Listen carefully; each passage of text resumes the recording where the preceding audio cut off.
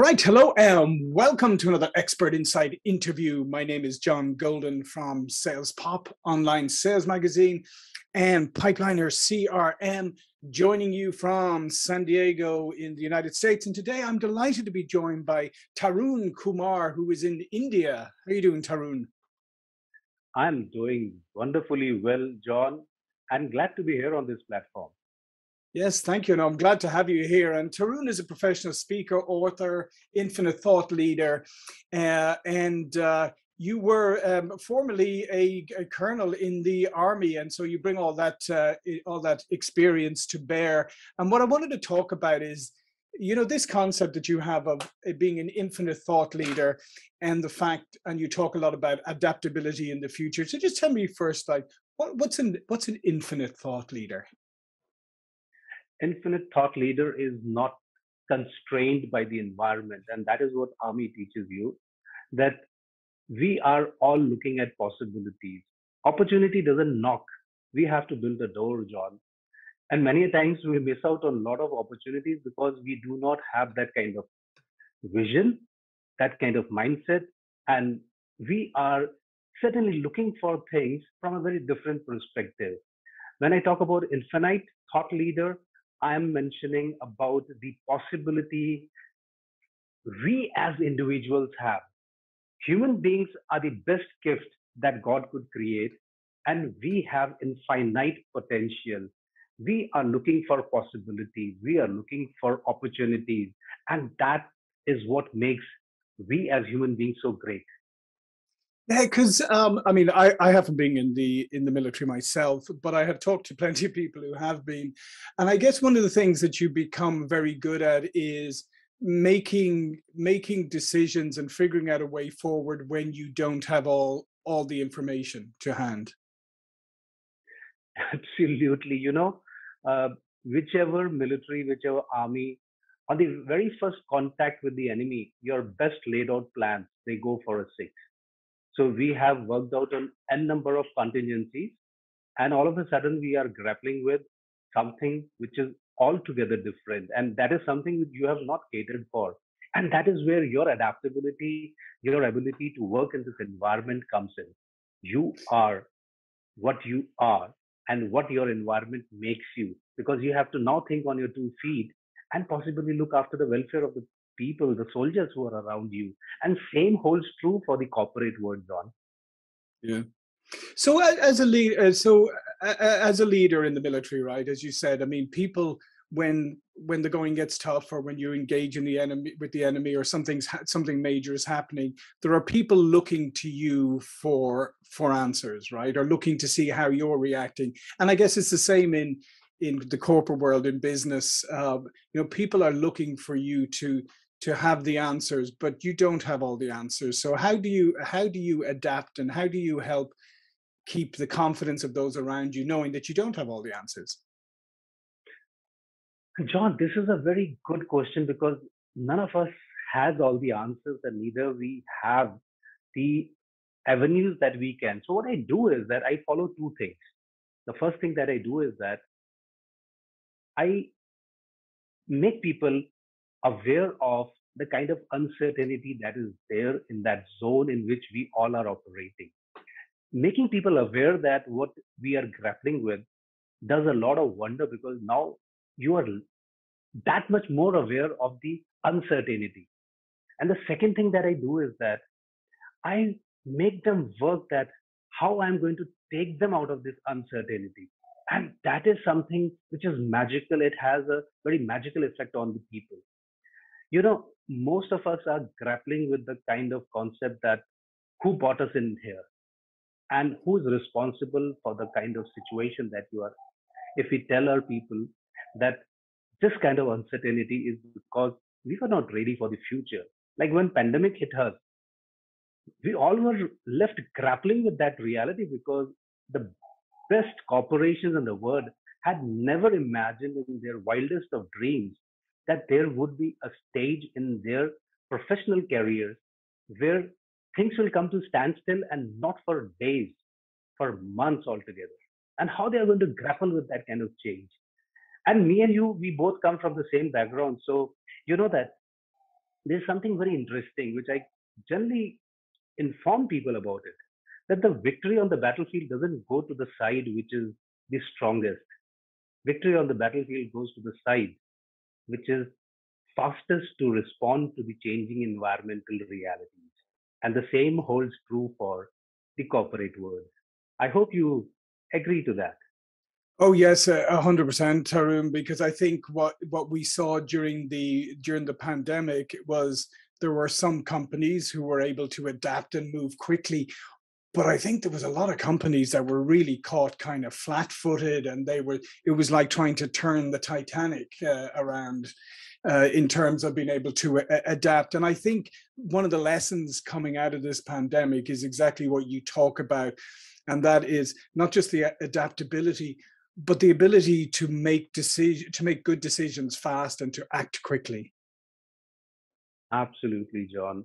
The thing that what I learned, and which when I was instructor and I've trained soldiers not only in India but also abroad, what I made them aware of was that we all have to go through a certain loop. And you would be, but for the sake of repetition, I will mention it that there is something called as the ODA loop, OODA. So, firstly, you observe yourself, the kind of landscape that you're operating, then you orient yourself to this landscape, then you decide, and then you act. And the side which is able to complete this entire loop in a faster time frame, victory goes to them. There is Mm. no magic about it. It is just about that how quick you are on your 2 feet, how quick you are in arriving a decision. You know, most of us are chary, or we are very apprehensive of taking a decision because we want all our decisions to be right. It need not necessarily be right, because many a times the kind of lessons that we learn from the decisions that we have made, they gave us a whole lot more of insight than a right decision would have given. Yeah, that's a profound point, and I totally agree with you. And I think if you go back to your model there, the ODA, observing, I mean, quickly observing and taking things in, that's a skill that has been lost by a lot of people because we live in this very noisy, busy world where we're distracted all the time. So being able to observe something quickly and take in the information and be able to act on it, that doesn't come as naturally to people as perhaps it once did. Yes, and you know, it is a skill. Me and you learned it in the army. We were not born with it, but in some manner or the other, we all do it. The only different thing, the other thing that differentiates us is that probably somebody would be taking a little bit more time than what me and you take because of our training. And so I always tell that it is a skill set that you can learn, and you have to be aware of your surroundings. So even today, when I've hung up my uniform and I'm in the city street training people, if I go to a mall, I'm not being very negative about this thing, but I always look at the exit places, which all places are there, because we are living in a very uncertain world. And that comes with a territory that you have to look out for, that if something happens, then will I be able to influence the outcome? Look, something has happened. So now how fast I can be of assistance to the people in that zone, and can I make a material difference to men, material, and probably the most important, life? And if we can do that, we are worthy of being on this planet. Yeah, and if you think about during the pandemic, right, and all the things that have happened, one of the things that people, in business, were looking to is to their leaders to not necessarily, as we said, I mean, we are in the middle of a pandemic. Nobody really knows what's going to happen. It's the first time it's ever happened, but they were really looking for their leaders to be able to reach out and say, "Okay, I know you're there. I know you're feeling uncertain yourselves. I know this is a difficult time. We're all in this together." Just kind of bringing people together, even if they were spread out and had to all go virtual across the world. John, we are all humans and we believe in human connect. And connecting with human beings is, like pandemic taught us, that we need not be going in for a golden handshake. No, the kind of physical presence is very much important. Thanks to this pandemic, me and you are conversing today and probably sharing some different thoughts and something that will benefit a lot of people. The same thing happened when the pandemic struck. Most of the leaders that I was conversing with, which I was coaching, training, I realized that they were dumbstruck because in their wildest of dreams, they had never ever imagined a situation like pandemic when everything will come to a standstill and they had no plans. You know, most of the people, these Ivy League grads, they all believe in that they have a lot of plans up their sleeves and they'll be able to turn around through a sticky situation. Here they were, neck deep into a situation where, like in our commando training or in US Marines, when you're neck deep, you feel that this is the time I'm feeling warmer and I'm getting it. Now, people were almost losing hope. And that is the time when all your subordinates, peers, everyone who's looking up to you, they get a sense of whether here is the leader who can inspire me, who can take me out of this sticky situation, or he himself is grappling with. So what I did was I asked people that instead of pretending, putting up a false front, giving people false hope, be authentic, accept your vulnerability, and ask people that how best we can come out of it. You know, as collectively when we think, we get wonderful solutions because there are people who are from a domain who have a sense of what is happening, and probably they were working on the backside. They were not so upfront in sharing their views, but they have wonderful ideas. And these were the people who came out with such wonderful ideas, which turned around their not only the business, but also gave them a lease of life. It not only gave them a opportunity to work during these circumstances, but also diversified them into a totally different domain with over the last 18 months. Now they have a totally different vertical, which is booming like anything. And it is all because of the people who were there and they were associated with each other. So this human connect is so important in any relationship. It is not necessarily always have to be a transactional relationship. Yep. We have to add value to each other. Yeah.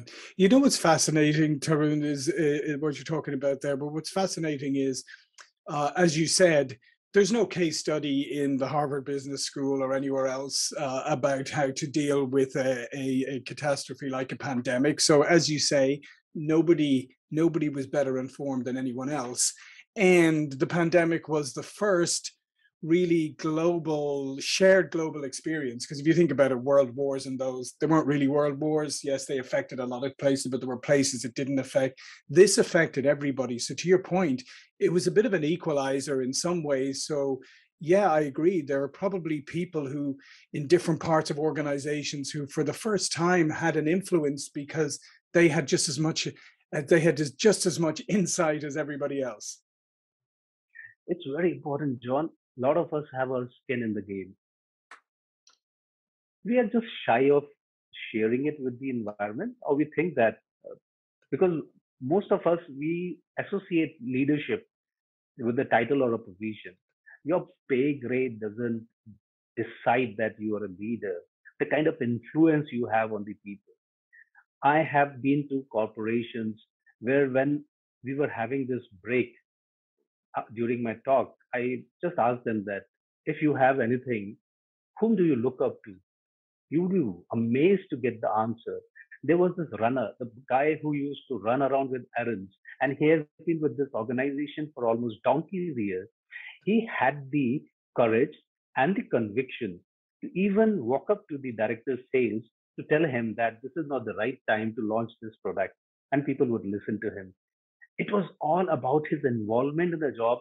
He was keeping his eyes and ears open, and he was adding value. People valued him, and they would not miss their director of sales as much as they would be missing this guy if he didn't come even for a single day.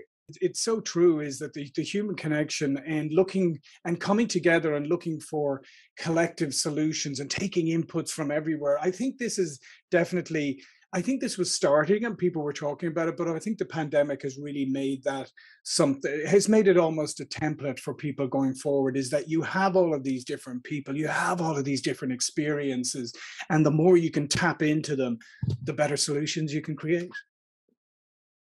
Yes, each and every one of us has the potential to be the leader of tomorrow, the leader of future, probably the leader we wish we had. The problem is that, do you believe in yourself?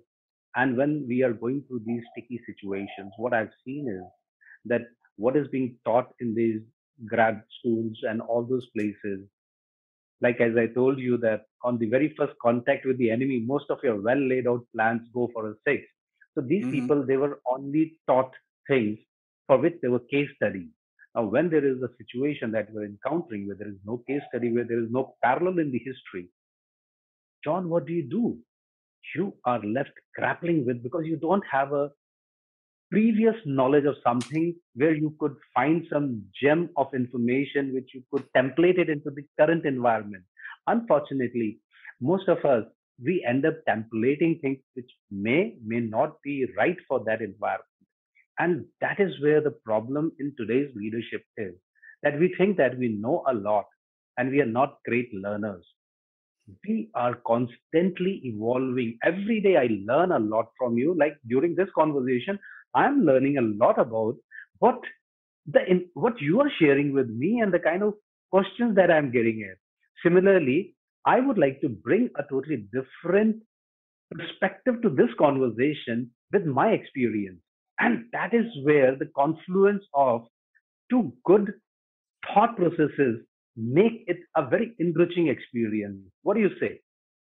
I absolutely agree with you, and I think that's the model going forward. Is that really good leadership means that you engage with other people, and well, number one, as you said, you learn all the time, but you engage with other people, and you create the environment where they can contribute, and I think that's the big thing. Is you create the mechanism for people to come together and contribute. Absolutely. In the sales field, what I've seen is that, look, that is one of the most challenging field. And why so? Because a lot of people, they ask that, Colonel, can you speak on sales? I said that I can speak on sales is because right from our childhood, we are always selling. Yeah, We are that's true. selling ourselves. Sales is never ever about selling products. If I come to you or if you come to me, I am looking at what John has to offer, how John is connecting with me, what kind of vibes am I getting? And that persona of John makes me believe that what John is associated with would be surely better than what others are offering in the field. And that is how I'm gravitating towards John. And I finally, over a period of time, could be anything, I will go in for the final deal. And that is what life is all about. Because ultimately, the person will buy that thing only when he's confident of you and he's confident of what you are offering him. And persistence, determination plays a major role. And if a salesperson is not having these two things, I think he'll find it Yeah, very tough to survive in this environment. yeah. It's all about your mentality, nothing else. Yeah, no, I couldn't agree more. Absolutely, Tarun. It's all about mindset and mentality, and that's a great place to end on today. So, all of Tarun's information is going to be below this video, so you can find and get in contact. But before we go, please do tell people a little bit more about what you do. John, I'm a leadership coach, and that stems from my 3 decades in the army. Been there, seen that, and everything. What I would share with you is that I'm hugely passionate about the concept of human brilliance. I believe that we human beings have immense potential to change this world and be a better version of whatever we can. Now, what is important is that how we are going to do something. We are all irritated by the rub. We don't want to encounter difficult situations. And if you want to be polished, how can't you be rubbed? So this life gives us ample opportunities to be rubbed, to be shoved, and to be pushed into tight situations but it is the human resilience that makes us come out of those. Because when my back is against the wall, the only way I can move is forward. And I love Mm, to be pushed against the wall because till such time you are not pushed against the wall, you don't know the kind of potential you have. As a leadership proponent, I help people bring out these things because my military service helped me come out of sticky situations because of couple of things. And the most important thing was, which I started doing with my battlefield to boardroom strategies, was that how the learnings in the military are as equally important in the corporate world. There are a lot of skills which are transferable and more meaningful in the corporate world than ever before. Today, The Art of War by Sun Tzu is being discussed in the corporate boardrooms. So why not imbibe those traits, imbibe those qualities, and be even a better version than what you are actually right now? And what is stopping you? Most of the time, we are stopping ourselves. Nobody else yeah. is stopping us. So these corporate honchos, they have their own fixed ideas and they feel that, oh yes, we are working good as a team. Ask for yourself. Because here nobody's asking you to go in for an ultimate sacrifice, take a bullet for you. And Yep. still we do not have that kind of mindset. We do not have that kind of camaraderie, esprit the core. And the bottom line is that we are only looking at the top line. You should be looking at the kind of value that you're adding, the kind of team that you're creating, the kind of environment you're offering to your people. If these things are there, there would be hardly any corporation, any organization which won't be doing wonders. And that is what I help people get into. How to create good workspaces where people feel loved. They would love to come every day to the workplace rather than offering an excuse. Yeah. Can we do that? Yeah, listen, that's fantastic. I love it. So again, I would encourage everybody to go to the links below, check out Tarun and all of what he does. I mean, you hear from the passion there and the change, and I totally agree with you. I think it's time. If the pandemic shoved a lot of people out of their comfort zones, now is the time to stay outside your comfort zone. Don't run trying and run back into it because the magic happens, as you know, outside of comfort zones. Absolutely. Yeah. So listen, thank you very much again, Tarun, for joining us from India. My name is John Golden. I will see you all for another interview really soon. Thank you.